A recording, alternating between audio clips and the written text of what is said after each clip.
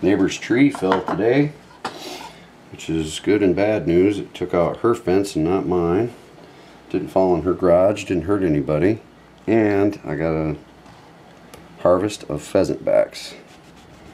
So I'll chop one of these up here, but these smaller ones here are the ones you really want to get. These little teeny ones, and this in here is real super tender, but these bigger ones you got to clean them up. So what you do is ice cream scoop works pretty good for this.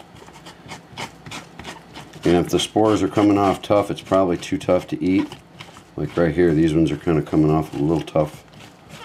So we'll probably just eat the ends wherever the spores come off at. So I just pull them back to about right there. And I can feel resistance on the knife with that, but you can see the texture is almost like squid, I guess, when it's cooked. This is coming off easier because this is a smaller one. Just take these spores off. They can tend to get rubbery, and the texture is a little weird too. So we'll just slice these real super thin because they're bigger. But this one's cutting very easily. It's not drawn on the knife or anything. So that's all I got off of that one. So now we'll come down here and take off this next one. I gotta get down to it. There we got about half of it. So we'll see how the spores come off of this one. There we go. Get this one started, and I can probably just peel it back. There we go. Perfect. And it leaves this real tender stuff underneath, and this smells just like watermelon, cucumber, kind of a mixture of the two. Alright, let's move on to the other half of that. The other half of that same mushroom. This is all really tender, super tender pheasant back. Dryad Saddle.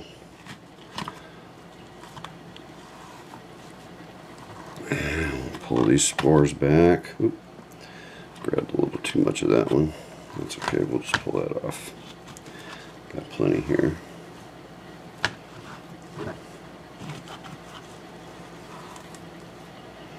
These are better when they're about maybe the size of a softball, but you can eat around the edges of them. You can make stock out of them too if you want to make some stock. You can take these great big ones and just simmer them in some chicken stock, or just make mushroom stock out of it to make mushroom soup if you want. It'll give you that flavor without the texture, and then you can use some portobellos or something to make your mushroom soup. That cuts just super easy, so I'm just going real nice and thin.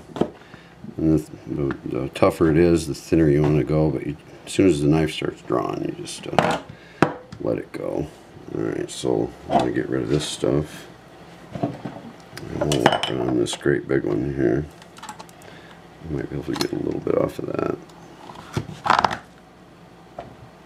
This is a huge saddle, and if any of it's edible, I'll be surprised, but we'll see.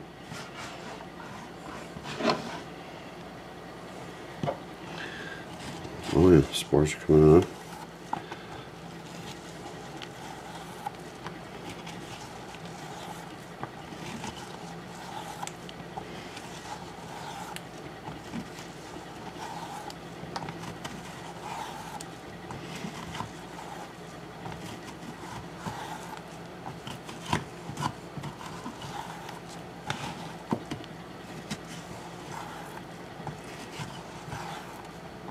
But I can feel right here where the tender starts and the tough stops.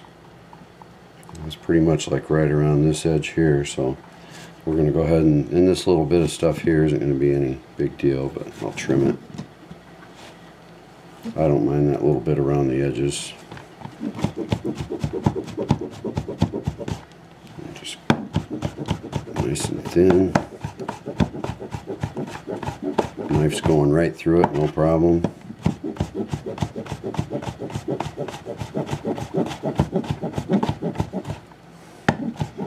No problem. problem. So I'm just going to slice about right here, right there. That's all pretty tough. So you're really only getting a little bit off the ends of these great big ones, but it's edible. It's really tasty. Alright, I'll turn them over and slice them this way so you can see the prettiest part of the mushroom.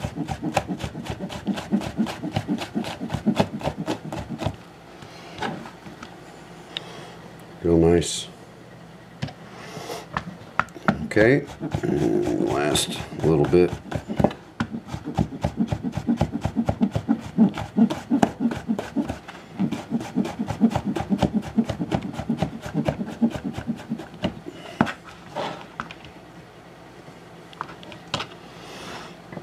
And that is prepping the pheasant backs. So what I'll do now is I'm going to cook them up. I'll show you how I do that. Alright, we're going to take these pheasant backs. We're going to chop an onion. Everybody chops their onions different. This is how I do it. I don't like messing around trying to peel the skin off. I just get right to it. Done.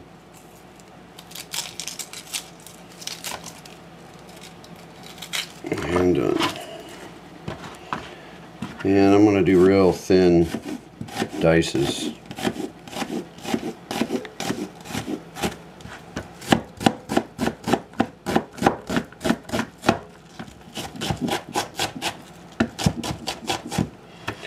Alright, we'll go this way on this one.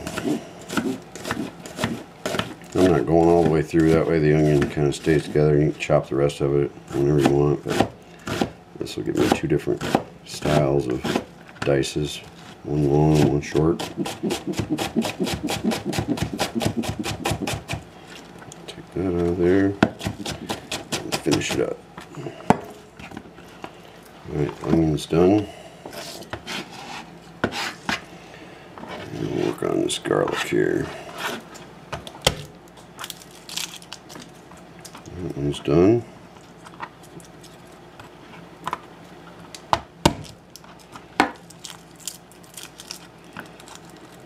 That one's done.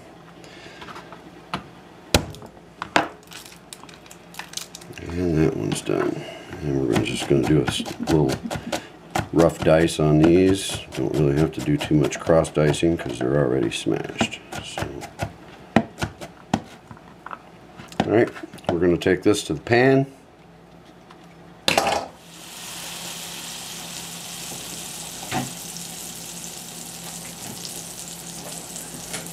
And we're going to drizzle in just a little bit of extra virgin olive oil. In goes our onions.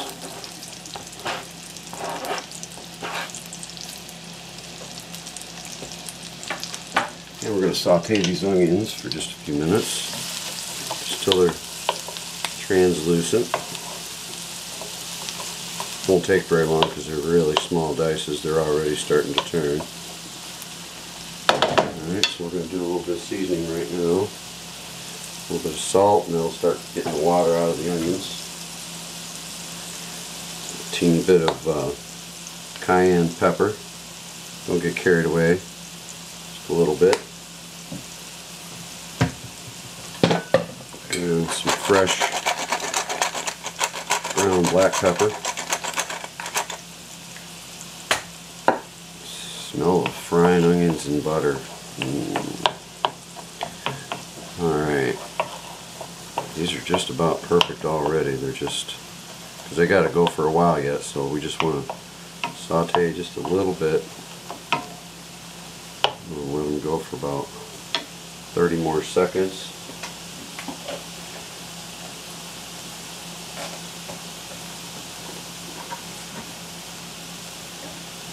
Alright, we're going to add in our garlic now, and we're just going to cook it for about 1 minute.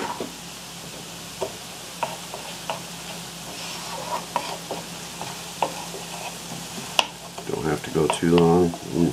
Garlic coming out of the onion smells good. Yeah, beautiful.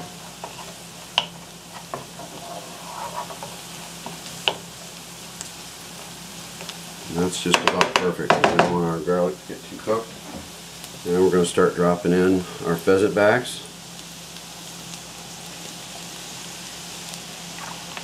We got a nice big bowl in here too, but this is just about right. You don't want too much oil, but we're going to do a liquid oil here, and then we're going to cook it back down. And what I mean by that is we're going to put some chicken stock in here right now. We're not going to really saute these mushrooms. We'll saute them at the end.